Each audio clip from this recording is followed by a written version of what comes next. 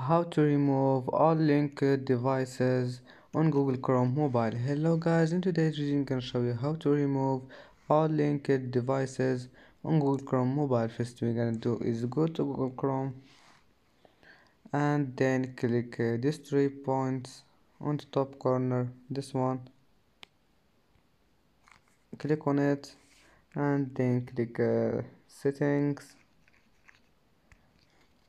and now go down and you'll find this one, privacy and security. Click on it and go down and you will find this one, phone as a security key. Click on it and now all you need to do is just click this one, remove all linked devices, and as you see, that's it for today's video.